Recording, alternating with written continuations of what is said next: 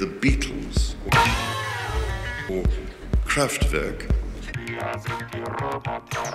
It's a musical earthquake. German band Kraftwerk have been hailed the electronic Beatles. International press articles suggest that Kraftwerk may be more influential than the Beatles.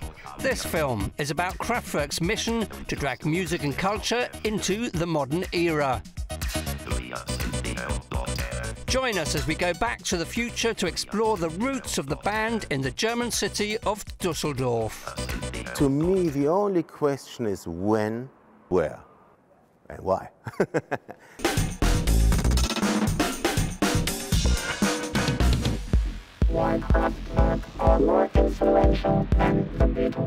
A provocative proposition. Let's put it to the test. Doesn't what you're about to hear sound a bit like techno years before the genre really emerged?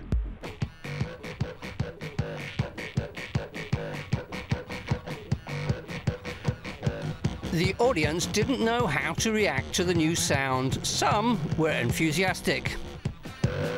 Others clearly bemused.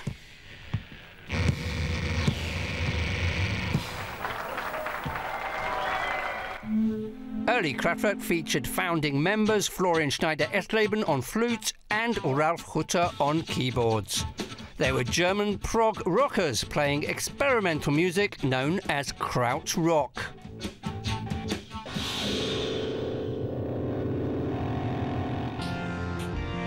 In 1974, they unveiled a new, almost completely electronic sound. Autobahn was a hit around the world.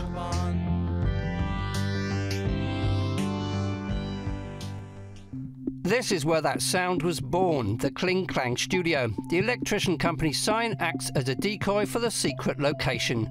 According to legend, the only phone was to communicate with the front gate. This was the Kraftwerk laboratory, one of the most revered spaces in music history. We met up with Rudi Esch, author of Electricity, the Düsseldorf School of Electronic Music. Autobahn is recorded with Conny Plank coming in his VW van with his mixing desk, parking here, putting the cables into the studio, recording Autobahn, going back to his studio, and then doing the mixing. If you remember Ralf and Florian, on the backside, that is again here. So this one room on the backside of Ralf and Florian, which is so influential to everyone in England. Michael Wenzel and Sven-Andre Dreyer are the guides on the Sound of Düsseldorf tour. They wrote a guide to the city's unique contributions to music. Kraftwerk, they say, emerged from a communal cultural scene specific to the city on the Rhine.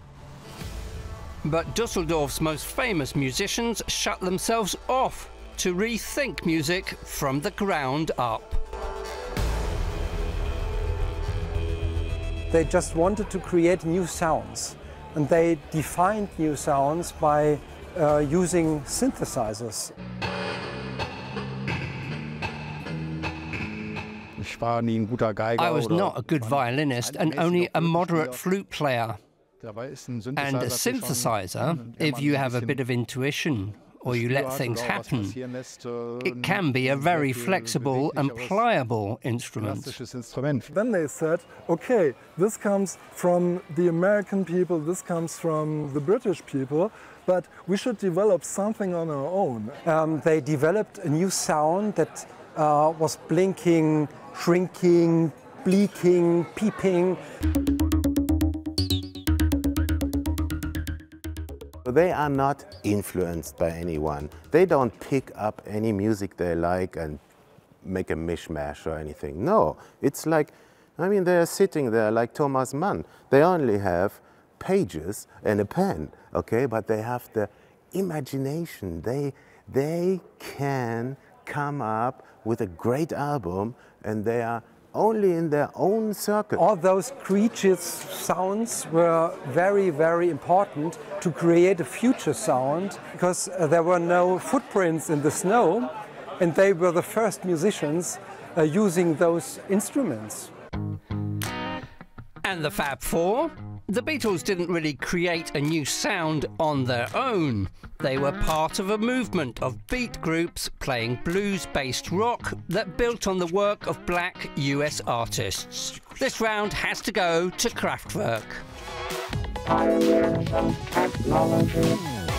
Kraftwerk actually developed new instruments themselves. They built and commissioned the various elements they needed for their new sound, including DIY drum pads. Early examples were more primitive looking than futuristic. Robot vocals became their trademark sound. The success of Autobahn provided the necessary capital to forge ahead of the competition. They had the money to afford big studios and high-tech equipment to realize their vision of sound, what modern music should sound like. And also this, until today, makes them timeless. No one knew by the time that Wolfgang was like playing his self-made drum kit that this will be the top future for everyone, that it's a cool thing to play electric drums. Kraftwerk couldn't wait to embrace new technology, so they created their own. And what about the Beatles? They too liked to experiment. They sped up vocals and played sounds backwards. But this was the exception rather than the rule. Round 2 to Kraftwerk. By the mid-70s, Kraftwerk were a four-man band. Ralph and Florian had been joined by classically trained Karl Bartosz and former beat band drummer Wolfgang Flür. They buy the equipment and they know we have to come up with something that is totally our own thing. But then they need help.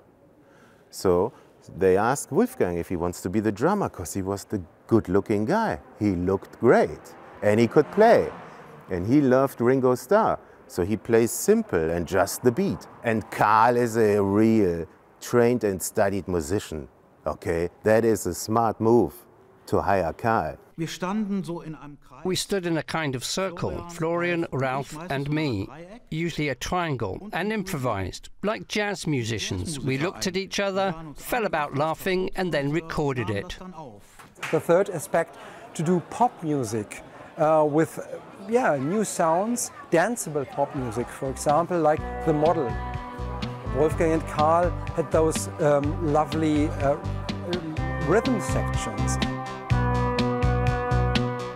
The sound on its own is very romantic. You get the glimpse of the eternal beauty of the model walking down the strip, walking down the Königsallee. Autobahn and The Model were big hits. They proved that Kraftwerk's electronic folk music had mass appeal and ensured that their future sounds went around the world. Let's get back to the Beatles, pioneers of perfect pop with multiple iconic hits. Before the Beatles, artists recorded songs written by professional songwriters. The Beatles wrote their own material and inspired thousands of young people to form bands, including, by the way, both Karl and Wolfgang from Kraftwerk. Round 3 to the Beatles.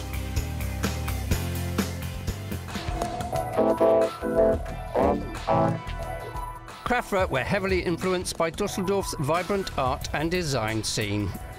Emil Schult is often referred to as the fifth Kraftwerk member. He was largely responsible for the visuals, creating much of the cover art. Schult studied at the Düsseldorf Art Academy under Gerhard Richter and Fluxus artist Josef Beuys. Many artists from the Art Academy had a huge influence on music. Kraftwerk were in the scene of young students around the academy. So they had big and huge influences of arts. They were friends to, for example, very important artists from Düsseldorf. We come from the late 60s art scene in Düsseldorf and have always been a combination of visual arts, music, sound, poetry. Our music has always been a living performance. Now we're here at Berger Allee number 9. In 1974, the down floor was rented by Ralf Hütter as a shared apartment for members of the band. For example, the percussionists Wolfgang Flür and Karl Bartos lived there, and also Emil Schuld, the artist. They had a commune there. Kraftwerk were inspired by the art and activism of the 1960s. Florian Schneider-Esleben, seen here at an exhibition with his father and sisters, came into contact with the art world at an early age. His mother, Eva Maria, was a poet. His father, Paul Schneider-Esleben, a renowned architect who designed Cologne Airport and left his mark on the Düsseldorf skyline. We're now here at Berger Allee 25, and there's this wonderful building which was the center of Mannesmann, and this building, very futuristic, was built up by and designed by the father of Florian Schneider-Esleben from Kraftwerk, Paul Schneider-Esleben. And he was a very famous architect, very futuristically thinking, a modernist, yeah, and he built up this building quite at the river Rhine. In 2012, Kraftwerk played at the Museum of Modern Art in New York, confirming their status as art and music pioneers. This is a group of artists who consistently worked in the field of tension between man and machine, who in their work, in the visualization, in performances, have increasingly replaced themselves with robots. The concerts were a critical success. The visuals were incredible. I've seen them once before, but not in the 3D like that. It's unbelievable. I just love the music. I love the space. I love the... they just look great. I mean, they've been around since the 1970s and they looked awesome. It was much more than I expected, and it was wonderful. Kraftwerk's entire oeuvre was beginning to be seen as a single work of art.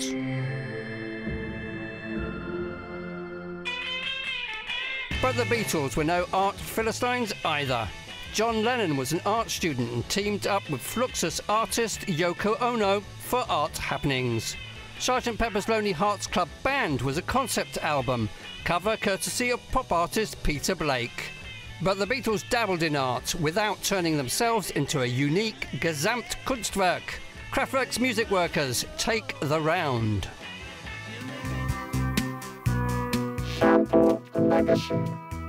Listen carefully, the word correct is a sample.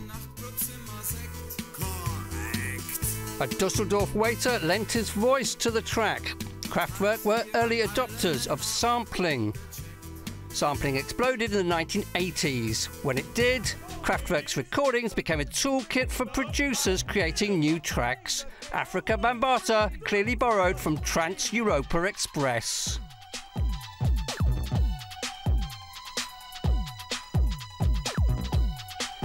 Suddenly, everyone was dancing like robots. From this to this. Kraftwerk brought the funk with machines and computers.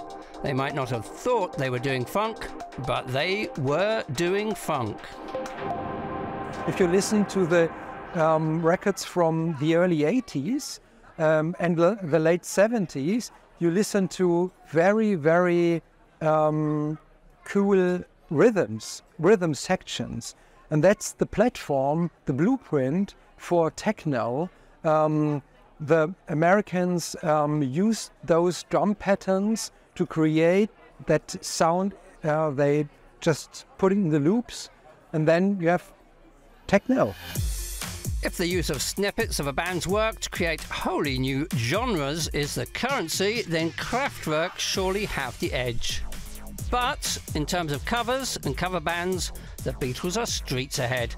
They are actually also way ahead of Kraftwerk in terms of numbers of samples. So this final round goes to the Beatles.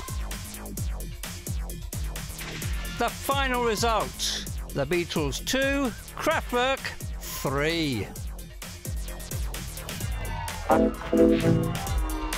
Could Kraftwerk really be bigger than the Beatles? The band's influence extends beyond hip-hop and techno to disco, electro-funk and new wave industrial.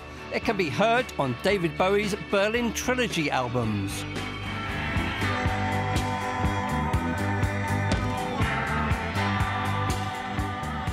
What I was passionate about in relation to Kraftwerk was their singular determination to stand apart from stereotypical American chord sequences and their wholehearted embrace of a European sensibility. Giorgio Moroder was clearly inspired by Kraftwerk.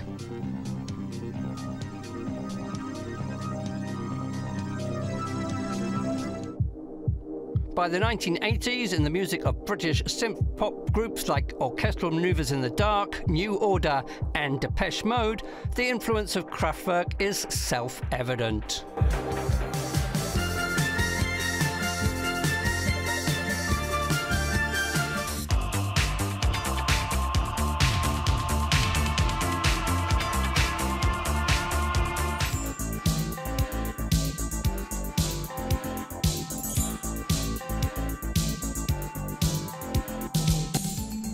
For anyone in our generation involved in electronic music, Kraftwerk were the godfathers.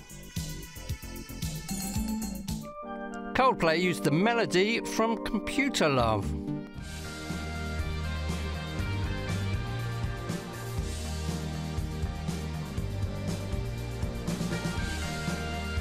To begin with, they were a band I didn't quite get. Then suddenly, one day, it clicked, and it was the best music I'd ever heard. Let's leave the last word to our friends in Düsseldorf. Are Kraftwerk more influential than the Beatles? Because of using all those instruments like synthesizers, and all the pop stars today use synthesizers to compose their music, could be that Kraftwerk is more influential than the Beatles. I think both are pop, and even Kraftwerk like the Beatles. And you couldn't say that one band of them is more influential than the other. The Beatles stayed with classical instruments. Kraftwerk just took another way. They went into the electronic side of pop. They created electropop. They are more influential because they really created something brand new and very German. What do you think when it comes to a new sound, artistic vision and leaving a lasting cultural legacy? Do Kraftwerk rival the Beatles' influence? Is there more Kraftwerk or more Beatles in today's chart and club music? Tell us what you think in the comments. And Forget to subscribe.